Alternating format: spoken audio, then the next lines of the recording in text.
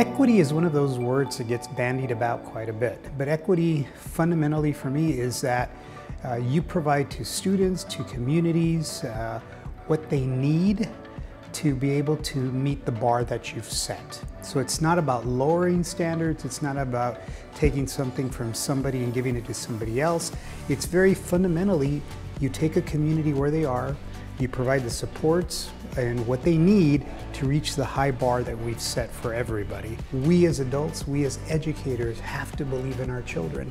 And we have to believe in our children so much that we take them from where they are and we see a future that perhaps they may not even see for themselves, but we are working towards making that future a reality. And you do whatever it takes to get them there.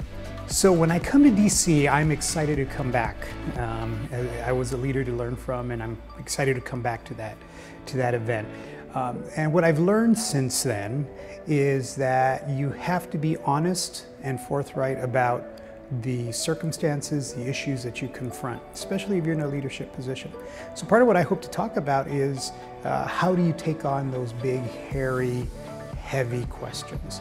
I hope to talk about how do you speak from an authentic place of who you are as a leader, and then how you interact with those particular questions.